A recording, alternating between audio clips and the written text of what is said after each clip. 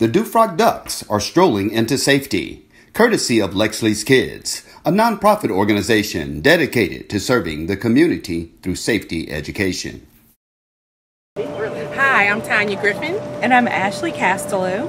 And we are here with the Eye Care program in support of the Lexley's Kids Stroll into Safety program at the Dufrocq School. We are very excited to have this program this year. I believe we are the first one to stroll into safety with the Safety Town right behind us. Our kids are very excited to learn hand signals, bike and pedestrian safety, and we greatly appreciate the partnership with Lexley's Kids and the Stroll into Safety program. And we're here with Eye Care to promote safety and violence prevention. Our brain is, right?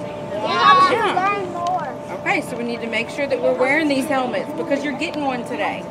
Okay? So, the first thing we're going to do is get fitted for them.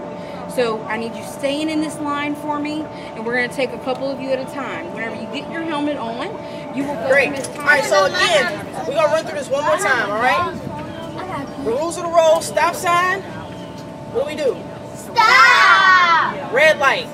Stop! Yield sign. I don't know. Slow down. It's a big traffic jam. It's a big traffic jam. This is what I feel like. Everybody go! Today, Lexley's Kids is at Dufrocq Elementary. We are partnering with East Baton Rouge Parish School System, Eye Care, Baton Rouge City Police, and the Sheriff's Office to offer a Safety Town to students at Dufrocq. Kids have participated in classroom safety lessons, and today they get to come into Safety Town and put into practice what they've learned in the classroom. So you have the town behind us.